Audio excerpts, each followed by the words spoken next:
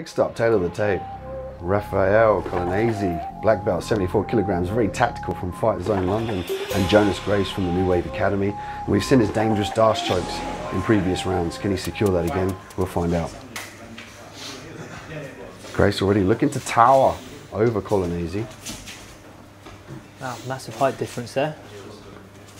That's going to translate in the reach as well, but you can also put it in the factor that Colonhese will be able to get underneath and grab the legs a little bit more easier, being lower and closer to those legs if he wants to get the takedown. 100%. The lower centre of gravity is always better for wrestling. Mind you, those long legs can come in handy as well, right?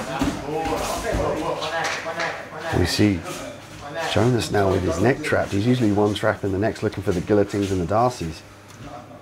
He's going to have to be methodical in his advance here. Hand fighting is Grace.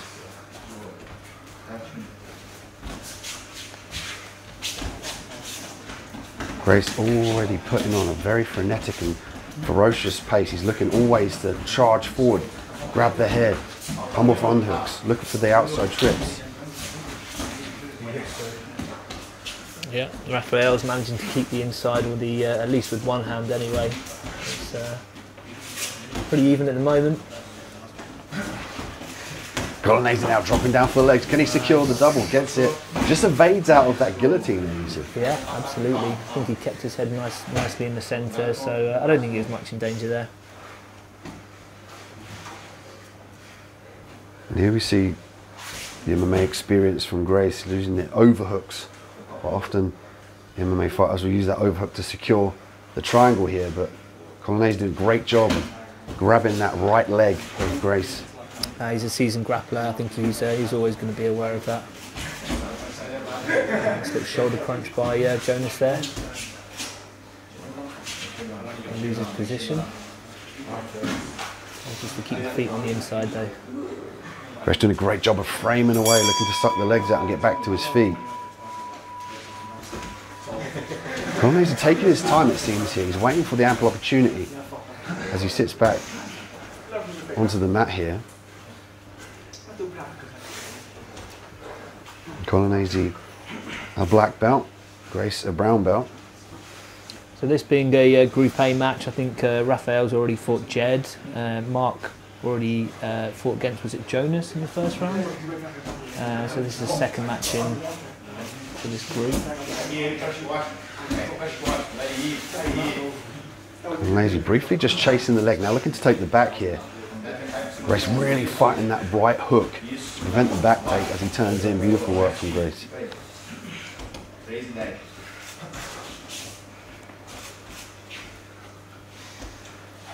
Colonhese now looking to work the De La Hiva. Potentially looking for the back here. Grace now looking to square his hips, inverting here. Nice Granbury roll. Threatening the guillotine to evade. Beautiful work from Grace. He just ties everything together so perfectly.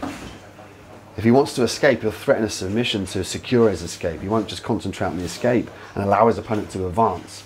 Oh, look at that. Elevation to the armbar. Beautiful. Just managed to get out. He finds it difficult to get his left leg over the head, and Jonas finds his space to get out, but that was a lovely attempt there. A nod of approval from Grace as they recenter as well. Rightly so. It's very difficult to catch on a high level guy, isn't it, the helicopter arm bars, because they almost see it come in and they can feel when their body is elevated off the mat. Especially in no gi, it's hard to get a purchase of your opponent, so so he did a great job to try and get him up over his head and over to the arm. But like I say, the left leg was the only thing that stopped him from being able to get it.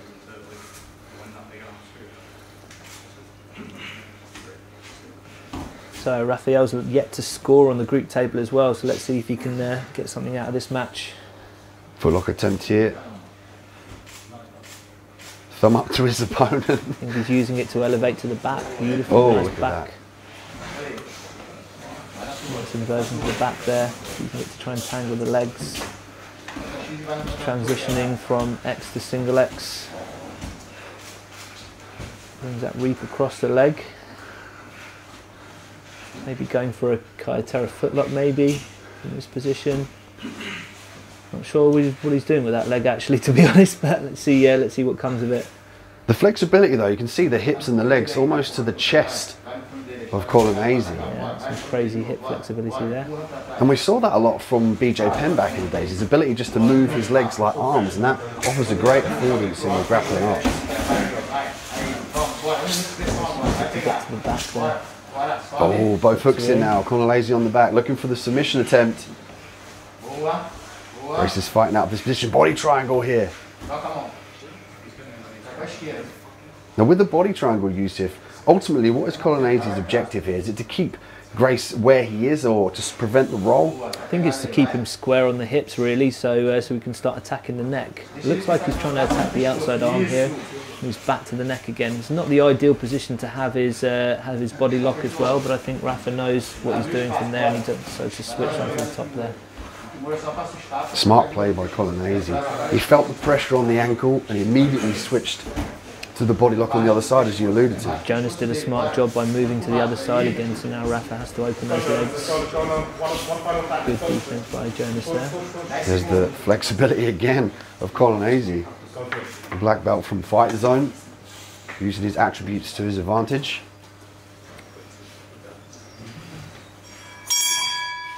And there we have it, a very interesting match, a back and forth match from these two competitors. But again, we would go to the judges' decision. 3 judges here at submission series.